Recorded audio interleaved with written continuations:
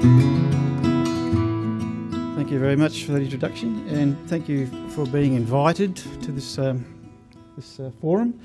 There's nothing more that a researcher enjoys than talking about his research, especially to a captive audience. So just lock that door. I don't want anyone to leave. Okay, so this is me. And I'd like to sort of draw your attention to this little adage down the bottom there, that to act with nature for a chance of success, and if we act against nature, then we're in for certain failure. And that comes from the World Association of Waterborne Infrastructure. Oops, here we go. This map tends to get waved around at the end of these meetings, and people say to me, well, look, you know, what are you talking about? There's always been a lot of mud, and certainly there are. This is a sketch, I must point out, it's a sketch. It's not a scientific document, it's not scaled, but it does show that there are expansive areas of intertidal mudflats way back in 1833. It also shows you the areas that were also intertidal areas where we're standing now, and all the way back up to what we saw in a previous map was called the Clergyman's Glebe, I believe, from the map from 1832 that we saw. So, yeah, let's not pay too much attention to that, except that I would draw your attention to the fact that the width of the North Esk years ago was about 300 metres. And so we just use that as a rule of thumb, and we can see that there was also quite a considerable water body there. That's probably about 100 metres wide at low tide. You can see it better in the next one, if it's going to move for me. There we go.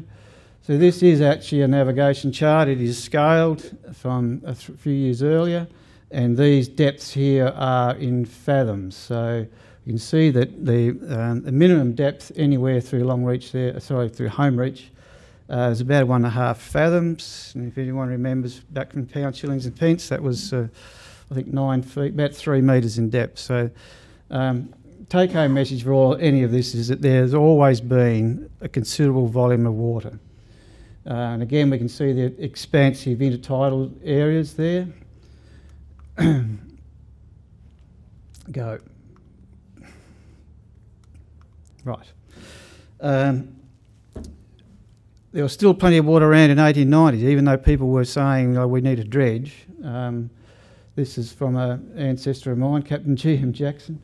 So the masters of the vessels and other traders on the river were quite competent at finding the depth of water anywhere. He thought it was an absolute affront to his seamanship that the people felt a need to actually dredge so he could get around in his ship. Sorry, I've got a heap of slides to get through here, and this is not working terribly well. So, getting back to estuarine science 101, how does an estuary work? Well, there are many myths associated with how systems work, and many of the processes are counterintuitive, and we just cannot bring our knowledge of rivers and plonk it into an estuarine environment and hope that things work out well, because they don't. We end up with disaster. So let's have a quick chat about an estuary. Well, here's a river on plan view heading towards the sea over onto the right-hand side, and as it hits the tidal part, estuaries tend to expand out. And I'm showing it expanding out linearly here. Our Tamar actually expands out parabolically, so it's slightly different to that. I'm just sort of simplifying things a little bit. So the volume of water which flows into the estuary from the sea is called a tidal prism. And we can calculate the tidal prism at any section of that tidal section as we come up the estuary. Think of it as the volume of water between the low and high tides is the easy way to think about what a tidal prism actually is. And there's a simple formula which connects that tidal prism to the cross-sectional area of the water body that tidal prism maintains. And for the Tamar, that's the formula. And basically, when you think about it, that cross-sectional area that tidal prism is maintaining is in a zero-sum game with the silt body that's encompassing it. So more of one gives you less of the other. We could almost call that simple equation a silt equation. It's actually known as the O'Brien's equilibrium equation, And I'll just quickly show this chap O'Brien discovered that relationship way back in 1931. And he wrote a paper, and he was a bit wishy-washy about it. He thought, this looks a bit strange. There's no terms in there for sediment runoff or anything like that, and he wasn't sure whether he was on the right track or not. And so it was a very wishy-washy paper that he wrote in 1931. He wrote his second paper he wrote was in 1969, after he spent his career sort of looking at this stuff, and he said, "Yep, I was right. All those years ago, I was right." So, yeah, a very interesting thing. So this raises the concept of equilibrium, which I'll just touch on quickly, and we sort of heard it mentioned earlier this morning. So as far as an estuary is concerned, then the state of equilibrium is reached when that cross-section area is at the maximum permitted by the tidal prism. Okay, or the corollary to that is that the silt levels are at its maximum permitted by the tidal prism. Okay, makes sense to everyone? Oops. Cool, we jumped ahead a bit there. Okay. So, in the North Esk, we have lost about 1 million cubic metres of tidal prism, basically because we've turned the North Esk into a tidal canal. We've built these tidal levees around the whole system, and including in where we are now, Invermay, Esk, and we've lost about 1 million cubic metres of tidal prism from the upper estuary. And that has resulted in excess of 10 million cubic metres of silt being accumulated over the silt belt. And the silt belt I'm talking about basically from here to sort of Rosevears. It could be as high as 15, could be as high as 20 million, no one really knows, but considerable accumulation of silt. So that's what's happened in the North Esk. Here's an example from New Brunswick in Canada, and this is what happens when you remove the tidal prism from the system. This is the Petitcodiac River, and in about 1968, I think, they decided they'd build a barrage across this system, and this is what happened. It went from this size to this size in very quick time. It's a bit hard to see on that map, so I've coloured it in for you. So this is what the estuary used to look like pre-barrage. Reduce the tidal prism down to nothing by putting a barrage in, and that's what happens. And that's what happens basically with any barrage you put into a tidal system. If that was a river, it wouldn't have had any effect. It just would have just continued on the same size. So that's what I'm saying. You can't bring your knowledge of riverine systems into an estuarine environment and expect the same results. So what's happened in that example is that the bathymetry has actually migrated downstream. And in fact, in that example, even the curves migrated from the head of what was the old estuary. They started again at the base of the barrage, and this is exactly what happened. You sort of plot them one over the top of the other, they sit almost exactly, including the curves. It's just quite remarkable. That happened very quickly. It was a very, very turbid system, a lot of sediment in the system, and that happened over a matter of handful of years. So by putting tidal levees into the North Esk, we've sort of created a similar sort of an effect in that what's happened is our bathymetry has migrated down this way and allowed more silt to accumulate. If we want to remove silt from the system, then what we want to do is try and force this bathymetry in the other direction. Right? So we migrate it upstream. And alternatively, if we're looking at we could actually improve the flow of the river, has a similar sort of an effect, and I'll come back to that in a minute. So this talk is about the North Esk, so this is a generic talk, I need to tailor it to the North Esk. There's been all sorts of proposals put forward to increase the ways of increasing the tidal prism in the North Esk, and that includes putting in little tidal lakes, taking out the tidal levees and let the system flood on spring tides.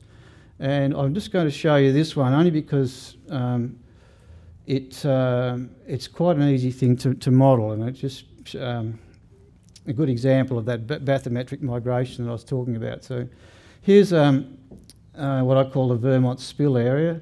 We've got up the top there, you've got Mowbray, Ravenswood over this side, and Invermay, Inverest, the unis down there. So if you have a look at those dark patches there, you can actually see, and excuse my crude drawing here, my crude graphics, there's an old meander system in there.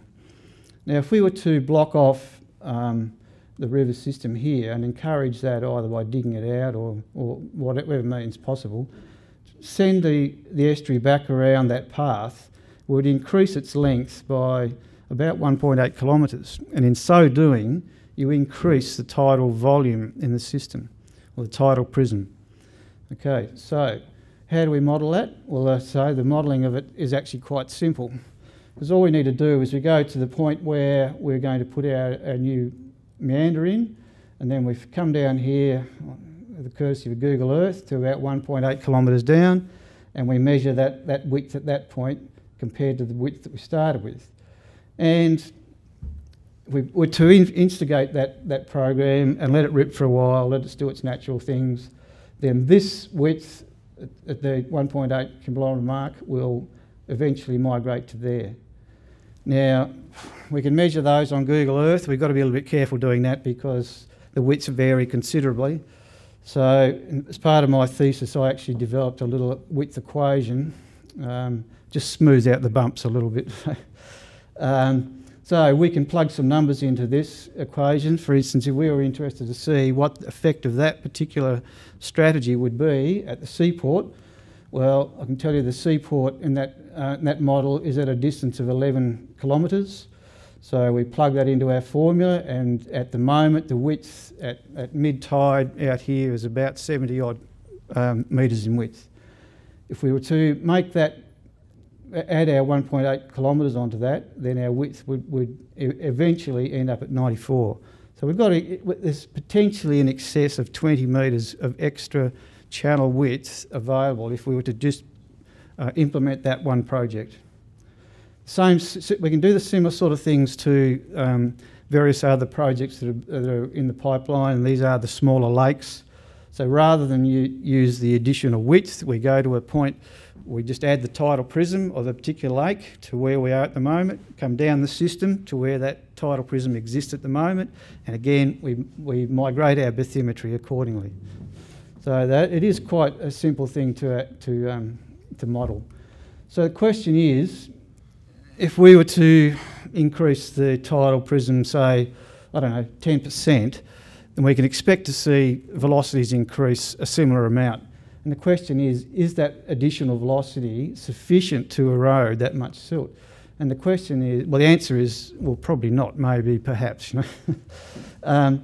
But I'm going to duck over to the South Esk now because it does provide some clues on how that erosion would actually occur. So we know that extra flow down the Cataract Gorge, for instance, removes silt from the yacht basin, and this data from the LFA, this line is the fluctuation in silt levels. This one here is the 2016 flood. The band over to the left there is times of dredging. These black lines here are the raking. These blue lines here are the flows down the South Esk. So you can see that when the silt is reducing in volume is during or slightly after these flood events. So basically what's happening in terms of the equilibrium of the system is that between events the sediment returns, and it comes back to what I'm calling this existing equilibrium level here. During and after floods, that equilibrium position changes, and you can consider this whole bar sort of on a spring, if you like, fluctuating over time. So, as I said, in the South Esk, we could actually make the system larger. There's not much we can do about sort of increasing the tidal prism.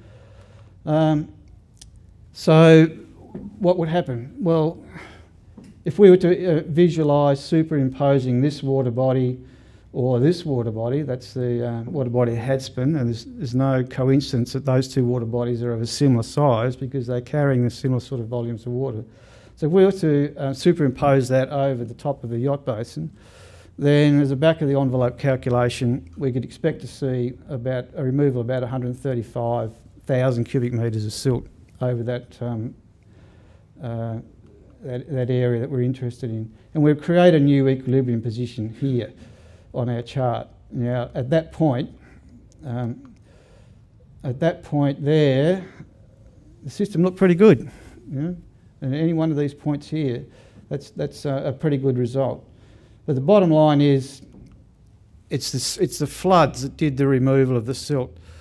The project creates a new equilibrium position beyond which the silt cannot return. Okay, so the mechanism, even though we haven't got a huge increase in velocity from our project, we will eventually get to that new equilibrium position. So in conclusion, we've turned the North Esk into a tidal canal, and we've lost this huge tidal prism as a result, and the redirection of the Trevelyan Dam has caused issues in the South Esk. And so the solutions, we need to improve the equilibrium position, where we can undo and mitigate the changes where possible. Floods will do the work for us, and the increased base flow / tidal prism will prevent the silt returning beyond an equilibrium position. The bottom line is, let the nature do the work for you. And that's what we're looking for. That was 2003 when the dam was emptied. Photo taken by Jeff Smedley from his backyard. The whole up the estuary looked like the Mediterranean. It was quite amazing. And that's me. Done.